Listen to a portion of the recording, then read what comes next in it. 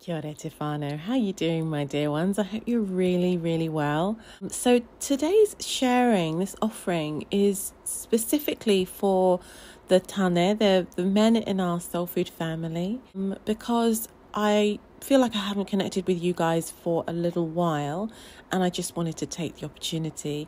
As some of you will know, predominantly the soul food whānau is made up of men, actually.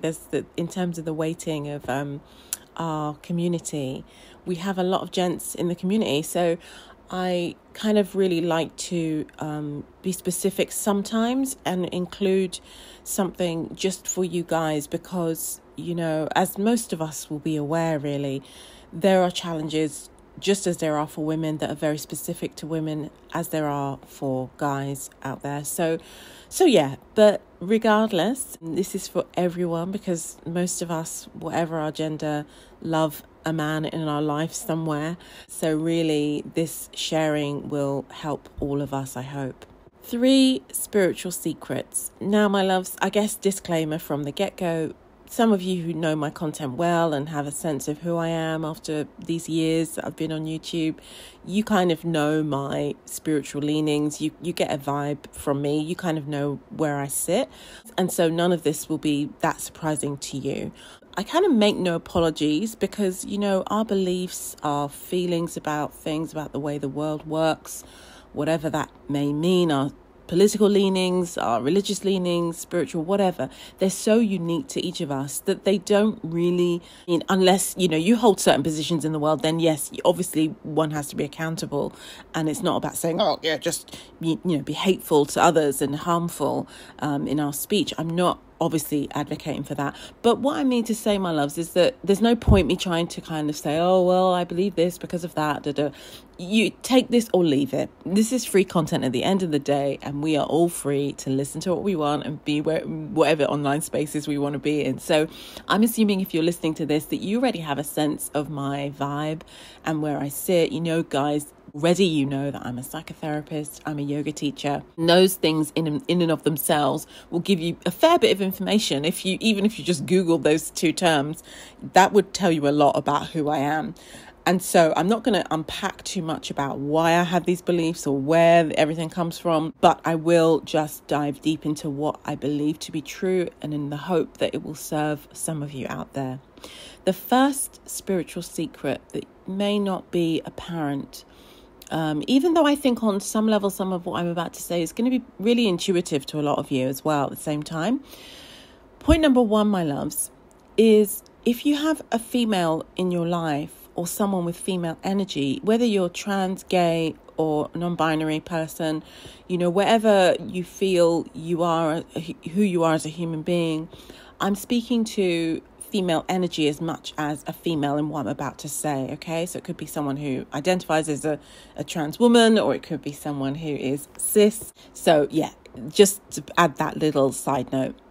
What you need to do if you want to bless yourself is you need to lavish the woman in your life with so much love, as if she were a goddess.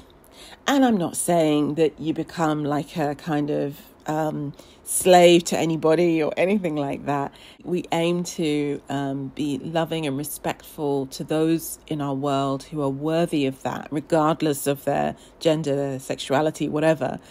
In the body of knowledge that I draw from, which is Vedic wisdom, and that's just one of many, there is this idea that the planets obviously have a massive impact on our lives.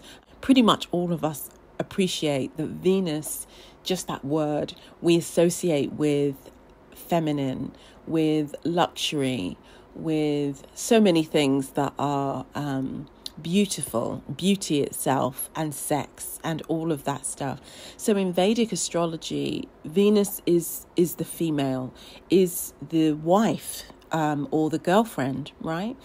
And so one very easy way that you can actually improve your own life, and it sort of just makes sense on so many levels, regardless of astrology, Vedic astrology, bestow upon your woman that kind of goddess-like loving And that can just be bringing her breakfast in bed every now and then. It can be about massaging her feet. It doesn't actually have to be that you're going out to, Louis Vuitton and buying her the latest handbag and stuff.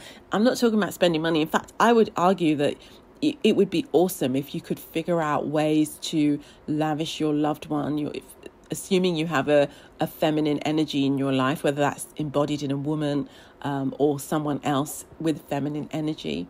If you could find a way to do that doesn't cost anything, now there's a challenge for you, right? That you can do just with what you have in your home. I would almost say that would be the bigger gift. Yeah, you might have a partner who actually loves, designer handbags or whatever. There's nothing wrong with that in my view. It's just that what I'm saying is not that you have to suddenly spend a lot of money, okay? So just to be clear on that point. But the point is, it creates a virtuous circle when you take extra care of that feminine energy in your household. You're actually kind of almost paying homage to Venus herself. And in that way, because Venus in Vedic astrology is associated with all the things that we tend to have on our vision boards, the cars, the houses, the accolades, or, even someone famous that you want to meet. All of that is Venus. If you want those things, then the easiest way, or a kind of shortcut way to getting them, is actually to start by your own altruism, your own love towards the feminine, right? So if you're single, you could also do that. And you could do that by honoring your own self-worth.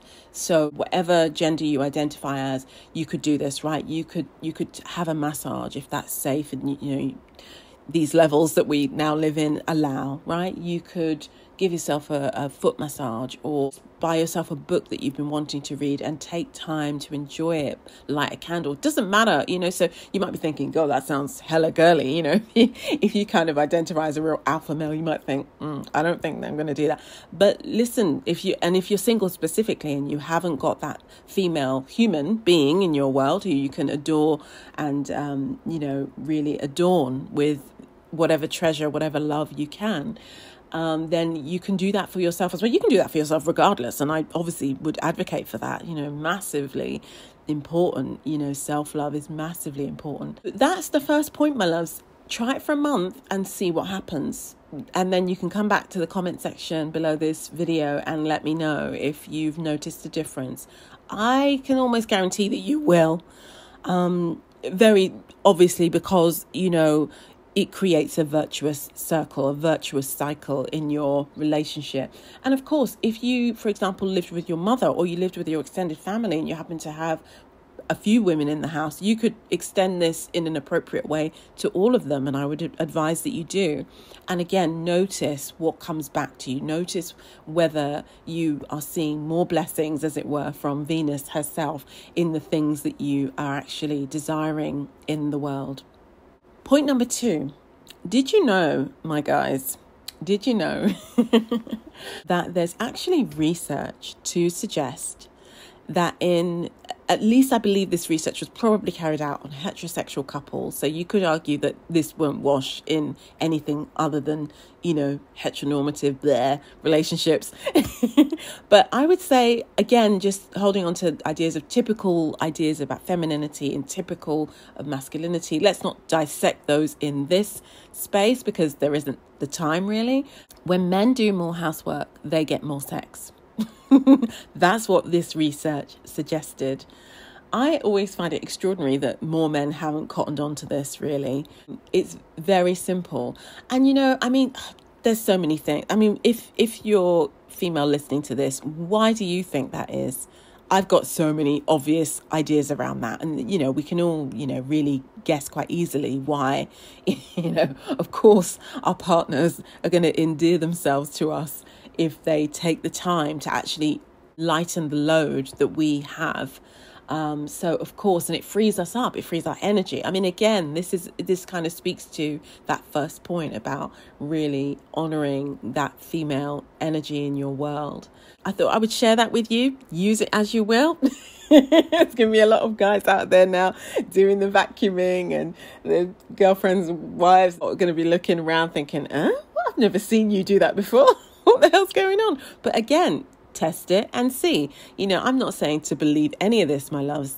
This is the beauty about, yoga that I love. It's actually like science. It's actually the idea, and the invitation is to try things and then see. It's not saying you must believe this. This is the law. Generally, it's much more about do the meditation and see how you feel afterwards. Do you feel better? Yeah, I do.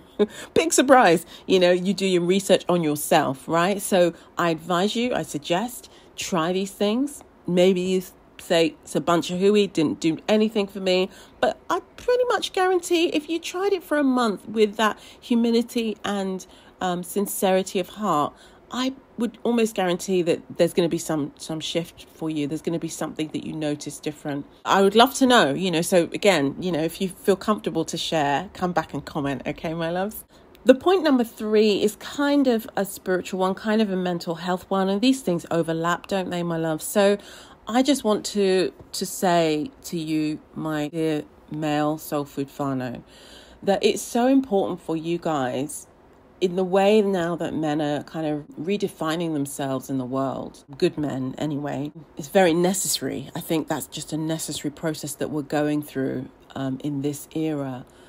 And as part of that, I feel it's really important, especially given the work that I'm doing now as a forensic psychotherapist. A lot of my clients are men, and men who've really kind of screwed up, quite frankly, and are really trying to figure out how to do way better, actually how to avoid jail, quite frankly, sometimes. You know what I mean? So it's pretty serious. So again, you can take this or leave this, but I just feel that one of the key things that is imperative for you to consider is self-care, and specifically really taking yourself away from your usual hubbub, whether that is your work, maybe your whole life is work and all you do is work. Maybe your life is a lot of family time and you've got kids, and that challenging work as a parent is, can be relentless. I think we often say to women, and it's obviously for obvious reasons, super important for women to take time out. But it's also important for you as well. And it's important for men to figure out ways to process their emotions. That's important for everyone, but specifically because of we're different, men, women, in terms of our hormones and the way that we react to things, the way that we kind of move through the world. The very essence of what makes a man distinct from more feminine humans is that kind of drive, that passion, the anger, the kind of aggressiveness. And if that isn't figured out, it can become so destructive. And I think most men know this. But the problem is there isn't always the language to unpack, well, okay, I do know this. I know I get angry. I know I get pissed off with this, and I know I've effed up. And, so what do I do with it? Well, this is your task. But I do feel, and this might not be a popular opinion, but I do feel that it's important to, ideally get out into nature on your own or with another man, with another male energetic human, and just reset and to unplug from whatever your daily hubbub, your daily work or life looks like. Have a reset. And I feel it's also your task, as it is for all of us, as whatever we are as human beings, to find that language for yourself that allows you to be moderate in how you express yourself, so it isn't coming out in violence or rage or whatever. We could unpack that in several layers. Just think about it. I guess my invitation to you, my dear, is just to think about that and what that might mean for you, what that might look like for you. How could you make that practical? Maybe it's not practical for you to take yourself off camping or every, 3 months, or, maybe that's really impractical and you live in the city and it's not. But there's always ways, in my view. I grew up in the city, guys, just in case you don't know that. I was born and raised in London. Lived in London pretty much my whole life until I got to 29, 30, and then I moved to the countryside. And thereon, I started to move further and further away from the place I was born, to the point now I'm almost at the furthest point on earth I could be away from the place I was born in New Zealand, you know? So the point is, though, I can speak from my own experience of finding retreat, finding solace, finding isolation even in one of the busiest cities on the planet. So, and I often didn't have money, you know, when I was younger. I feel it's possible for all of us. It's just that it's not necessarily made a priority. But I feel especially for you guys, you need that. You so need that space and you deserve it. Importantly, I think this is the message that I don't hear very often. And I certainly see this in my work where it's an affirmation that I feel is needed to be stated. You deserve time out, away from your daily routines, in a way that allows you to reset and actually come back better as a regular thing, right? Not just as a one-off once every few years, you know? So again, I invite you to think about this, my love. Let me know in the comments below if you want to kind of just, you know, share some ideas that might spark something for someone else. So comments are really useful. They're obviously helpful to me in terms of elevating the message I have, because that's how algorithms work. The more comments we get, the more it inspires the social media platform to say, oh, maybe people actually like this. Let's show it to a few more, you know? So it helps me, but it also might help another person in the community. So I really, from my heart, I really hope that you will have taken something from this. And if you have, just drop me a comment below and let me know. Just drop me a heart, a thumbs up. Let me know that this has hit something for you. And if you'd like more of it, okay? So my loves, thank you so much for listening. Stay really well and look after yourself, look after your whānau. And I look forward to seeing you in the next one. Kia ora.